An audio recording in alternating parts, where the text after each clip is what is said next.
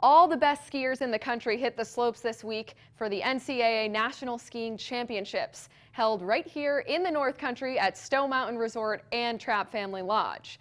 The Green Mountain State hosts the event, but so does UVM.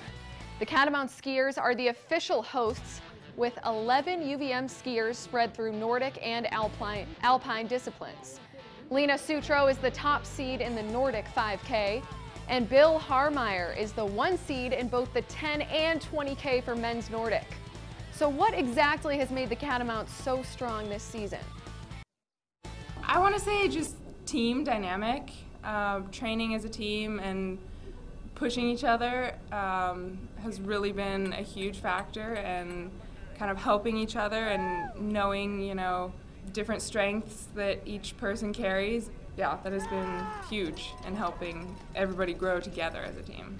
I think a key was the fresh talent that we got this year. We got a couple new freshmen who really pushed the team this fall. It was really good to have kind of the fresh spirit and attitude come along and just push everybody. UVM will try to be the first Eastern team to win the national championship since the 2012 Catamount team. The competition begins Wednesday, starting with Nordic.